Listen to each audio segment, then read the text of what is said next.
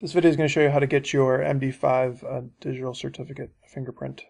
You need to find a couple different files within Windows Explorer or however you want to do it. The first is the keytool file. It is in this bin folder, and there it is. A couple different ways to get to the command prompt now. And the next thing you want to do is get to the command prompt at this directory. You can hold down the Shift key and right click and do open command window here.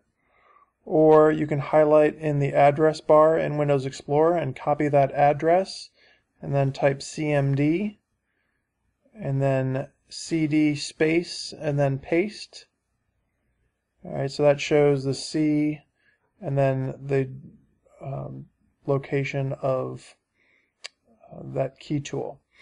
Now we need to use the key tool command with a couple of switches, -list and -keystore. So we're going to paste those into our command prompt. Now, if your directory mapping is set up, you might just be able to go right to the debug.keystore file, but this method will always work. If you find that file location in your .android folder, there it is.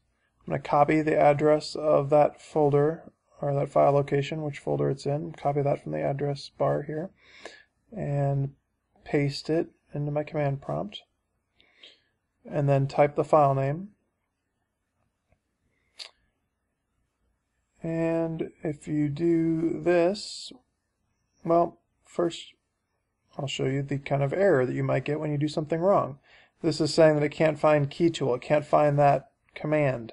And that's because when I pasted that address, I wasn't in bin. I was showing you the other way that you could have gone into it that way.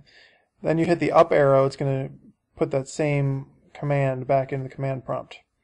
Alright, so this one did work. I do see it, but it's the SHA1, it's not the MD5.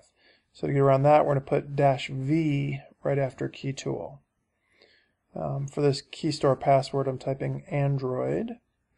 And now I see all my different certificate fingerprints.